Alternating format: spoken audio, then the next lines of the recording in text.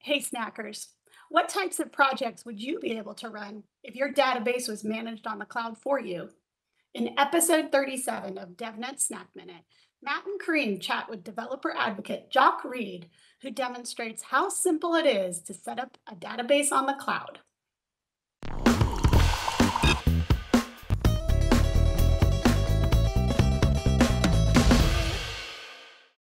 Hey, snackers. Matt DiNapoli here. I'm one of the managers of developer advocacy with Cisco DevNet.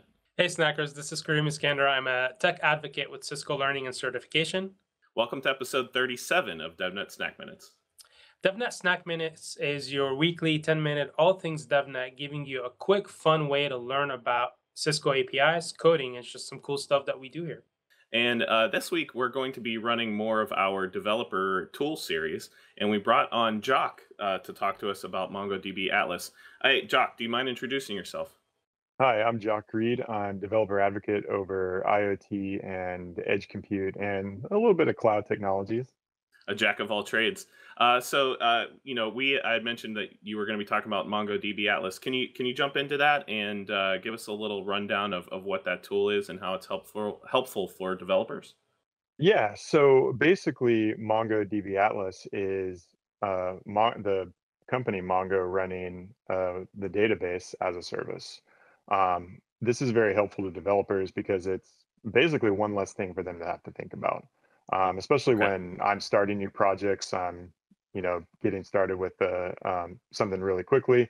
I can spin up a free database right on Mongo Atlas pretty quickly, and I can do it in any cloud infrastructure I want. So it's multi-cloud, meaning any app that I develop is already multi-cloud by default. And so that's kind of a nice little uh, thing to have with MongoDB Atlas as well.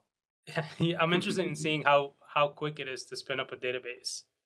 Can you show us? Yeah, sure. So basically, you have to start a project. I just kind of did this for brevity to make this straightforward. But you create a project, which I just called it Snack Minute 101, and then I spun up a database, and I selected the free tier because obviously I'm just starting. I don't need to buy dedicated or serverless or anything like that.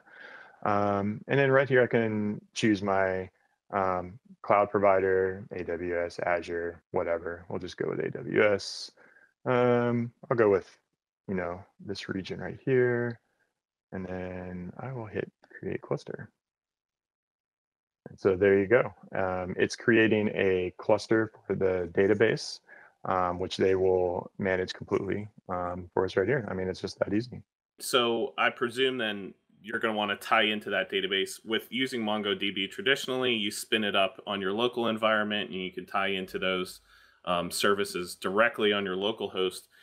Can you give us a flavor of how easy or potentially even hard it is to tie into this now database as a service, the online service that they're providing? Right. So it's really easy to tie into as far as any kind of a developer coding stack you may have. So if you're writing in Python or Node.js, you can usually use the SDKs that you already were using for Mongo. You Oh, cool. basically will, yeah. So you put in the connection string, you connect to the database, and that's it.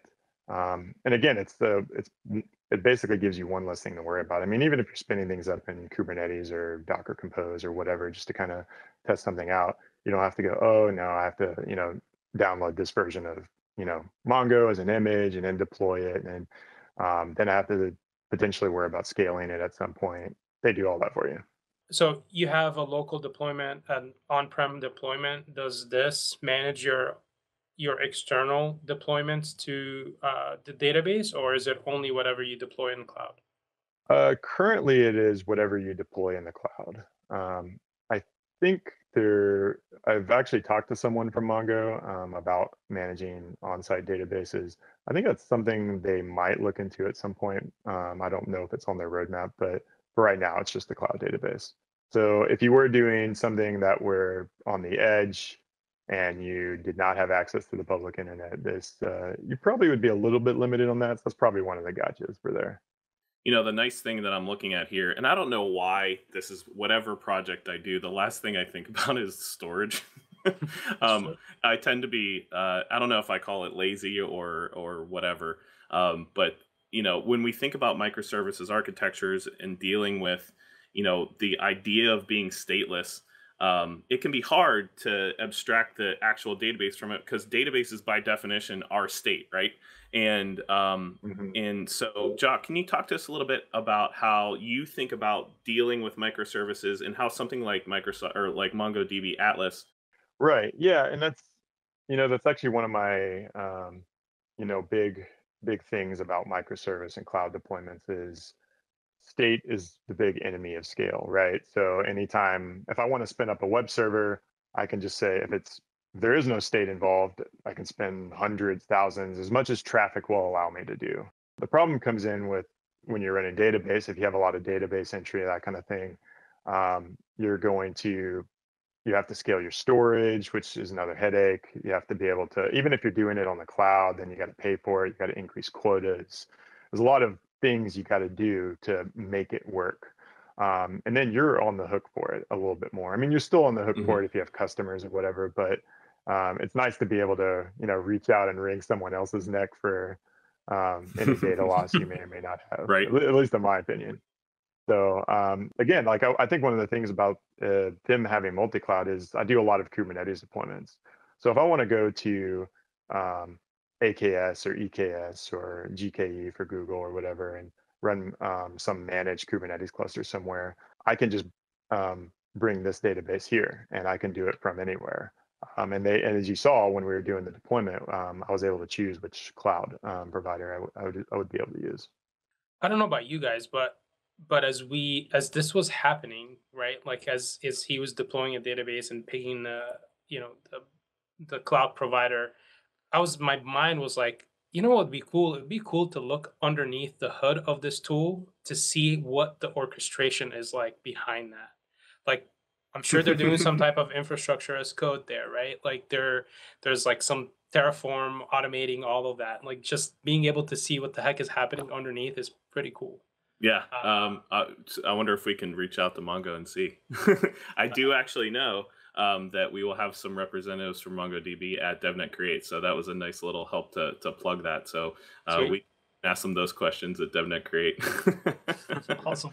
Jock, so I see our database is spun up. I'm curious, do you have a demo to tie into the database you just created?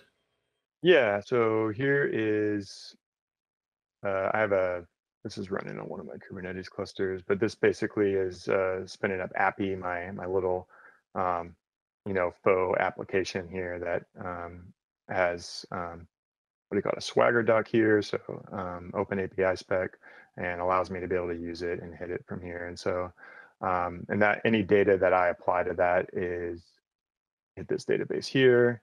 I spun this up just before the call. There's also a project I'm working on. It's not complete yet, but I'm converting my Meraki block list, which basically takes the client traffic from Meraki. It compares it to the snort block list and sees if anything is gone awry. And so I'm actually storing some data right there. This is actually a work in progress for me. So this is an example of a project I'm using right now. Maybe we'll have you back on to show how that project played out. All right, cool. Yeah, but yeah, it's got all this spun up. It's ready for me to start using the API and adding data to it right now. It's already created additional collections from my Appy app here, and so it's running on my Kubernetes cluster. Which that'll have to be another tool. I'm actually using Rancher Desktop, which is an alpha project I'm using right now for spinning up my Kubernetes cluster on my laptop here. But we can talk about that different time. But yeah, that's what's populating this database right now.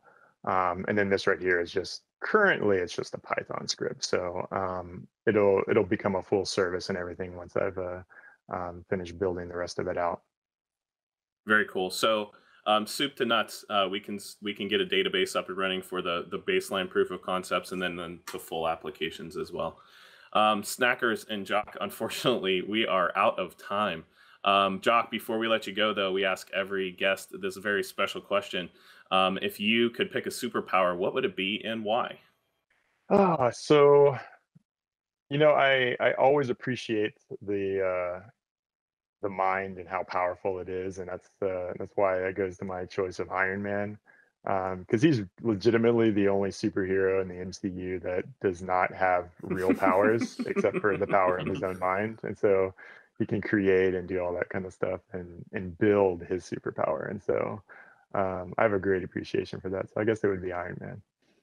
So being a super genius. Okay, cool. Well, snackers, check out MongoDB Atlas. And Jock, thank you for introducing us to this cool developer tool. And we'll see you guys next time on DevNet Snack Minute. Thanks, Snackers.